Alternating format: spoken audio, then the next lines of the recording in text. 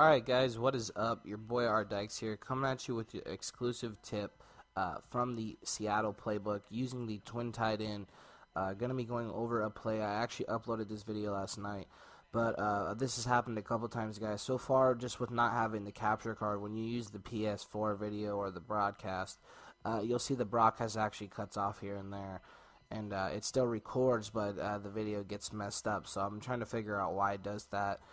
So it's a little bit harder and more frustrating to put out videos right now, just because the fact that really everything's getting messed up when you're videotaping. So I'll videotape a video for about 5 to 10 minutes, upload it for about 20 to 30, and then all of a sudden it's messed up. So I apologize for that, guys. I'm trying to do the best I can, waiting on something in the mail to help out. So like I said, the play we're going to be going over is the wide receiver screen, which is going to basically become an FL screen.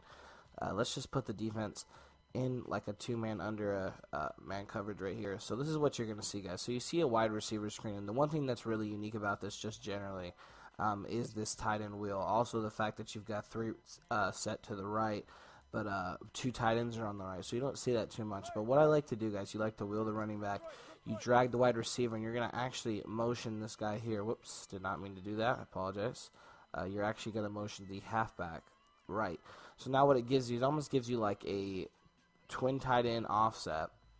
If you look at that, almost like the thing in New England, except Baldwin is motioned over to the left.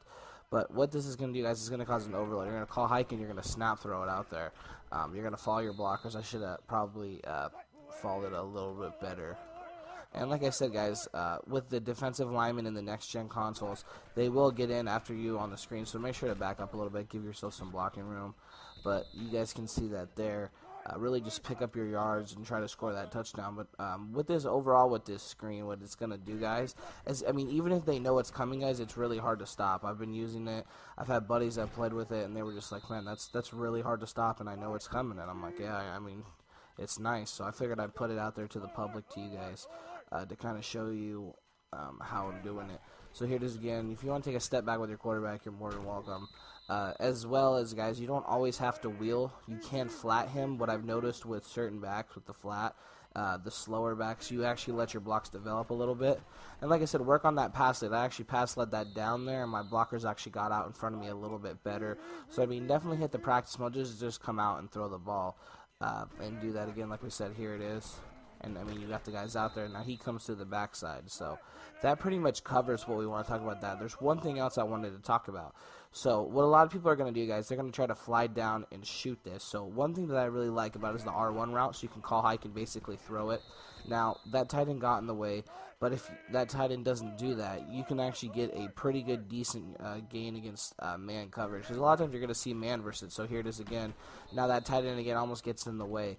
But a lot of times, you guys, if you guys can hit that pretty quickly, you'll actually see that Miller will fly out there, whoever your second tight end is, and actually help you block. So there it is. So he doesn't block him on that particular play, but you're still getting a couple yards here and there if you are seeing people shoot gaps. So it's just something like that. And like I said, guys, don't be afraid to do something like this as well. Just generally, if you're going to throw the ball, I would just really say to motion that guy regardless of what you're doing. Because really, then you're going to have problems if every time you do that motion, they're going to be like, okay, well, they're going to do that screen. So make sure you mix this stuff in like we talked about. Here it is again, just something like anything, really, just do any route combo. And then, like I said, if you have a play, really just dump it off and make something happen. A lot of times as well, guys, if you, let's just say you do something like this, where all the routes are out to the right, and let's say you've got a wheel here. Now what's going to happen is you should have your wheel pretty much open because you've got a guy that's got to chase you across the field, and I'll show you an instant replay what I'm talking about, and what I'm seeing is an offense. So if I see man coverage, this is my idea. So this guy should be manned up with this tight end here.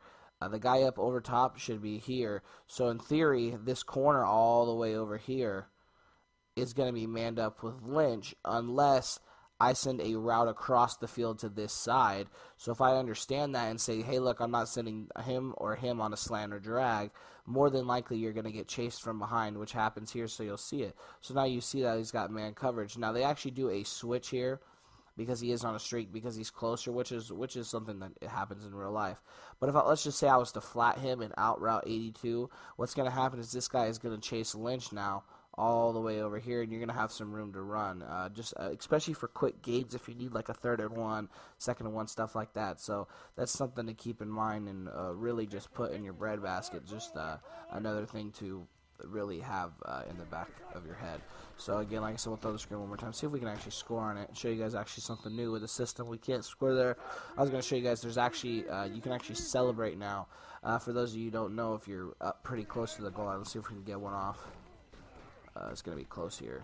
And we can't. So you see I could celebrate if you hold X. So you see Lynch is actually showboating from like the 10-yard line. Just something a little cool. We'll show you an instant replay from his point of view, like we said. But just something a little cool that they added into the game if you want to mess with your friends. But you see me, I basically have open room, and you see him basically jogging. He gets tackled, but he does get the showboat. So, I mean, that's basically going to do it, guys. Over here, like I said, if you guys got any more questions or you need any more help on what to do out of this, I will be happy to help. Like I said, as always, your boy RDikes, signing out.